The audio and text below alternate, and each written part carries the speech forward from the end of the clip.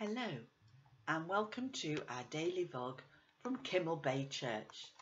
Thank you for taking this time to draw aside and think with me for a moment about a female character from the book of Acts.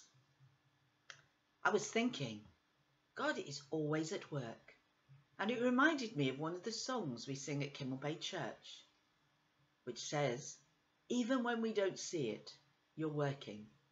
You never stop. You never stop working.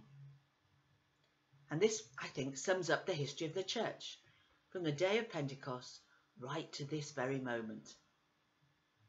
Are you like me and look back at the book of Acts and think it must have been much more exciting living in those days to meet the people who walked with Jesus, who'd met him when he rose from the dead, to see Paul so changed by encountering Jesus on the Damascus road.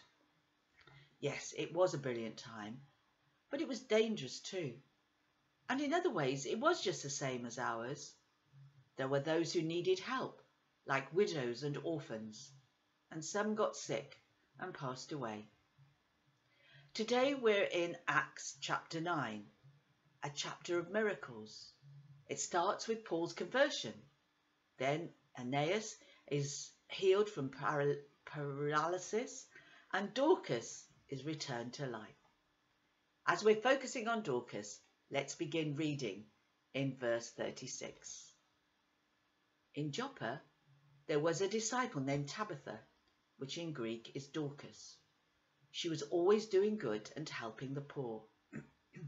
About this time, she became sick and died, and her body was washed and placed in an upstairs room. Lydda was near Joppa. So when the disciples heard that Peter was in Lydda, they sent 2 men to him and urged him, "Please come at once." Peter went with them, and when he arrived, he was taken to an upstairs room. All the widows stood round him, crying and showing him the robes and other clothing that Dorcas had made when she was still with them. Peter sent them out of the room. Then he got down on his knees and prayed. Turning towards the dead woman, he said, "Tabitha, get up." She opened her eyes, and seeing Peter, she sat up. He took her by the hand and helped her to her feet. Then he called for the believers, especially the widows, and presented her to them alive. This became known all over Joppa, and many people believed in the Lord. Peter stayed in Joppa for some time with a tanner named Simon. Here at Kimmel Bay Church, when we think about Dorcas, we think about a lady who serves the Lord wholeheartedly, always with a smile on her face. I've known Dorcas for a long time, and I'm always impressed how she demonstrates cares for others in everything she does. I think of her as someone who uses her God-given talents with languages and Bible teaching for the good of others. And I think of her becoming tired and needing to rest. Dorcas, from the town of Joppa, was also a lady who served the Lord wholeheartedly. And given the sadness her death caused, I'm sure she did it with a lovely smile on her face. Now let's check out what else the passage says about her. It says she was a disciple. This means she'd made a public declaration of her faith in Jesus and been baptized. This challenges all of us, doesn't it? Have we made a public confession of her faith? Are you thinking about baptism? If you are, you know you should contact a church leader or someone at Kimmel Bay Church. Secondly, Dorcas was always doing good and helping the poor. That was the mission statement of her life, and how wonderful it was.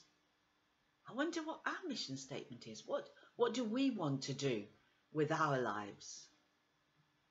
She died. The ladies, and they usually were ladies in those days, who laid out her body for burial, washing her and preparing her, knew full well that she was dead. She was greatly missed and valued so highly that the church in Joppa sent for Peter, the top man of the early church. How very countercultural this was, to place such an importance on a woman's life. You know, sure, like me, you've heard the church getting bad press because of the way it deals with women. But this is all due to human error. This little passage shows us something to copy. We should be proud of our women and men, and we should do the very best for them. Fifthly, Dorcas obviously had some disposable income. She had a house with an upper room. Most houses in those days were just one story. And she was able to acquire material to make clothing for others. This challenges me. How do I use my money? How do I use my time? You know what they say, there are no pockets in shrouds. Well, Dorcas had certainly done a lot of good with her money and time. Dorcas had obvious talents to sew and dressmake. The robes and other clothing that she made were things to be proud of, the sort of things you show to other people. Dorcas was not one to say, "Oh, that'll do," or "They can have something I don't want anymore." Do we delight in giving others the very best we can? My mother was a talented dressmaker, just like Dorcas. And I'm always reminded about her when I read this passage, because she used her gifts and abilities until her hands became too painful so that she could no longer sew. At first, when we needed it, she sewed to help feed and warm her family. Later in life, she sewed for the joy of giving away, blessing others, and raising funds for special causes. She always had something on the go, some ripped school uniform to mend for a friend's child, or someone's trousers to lengthen or shorten.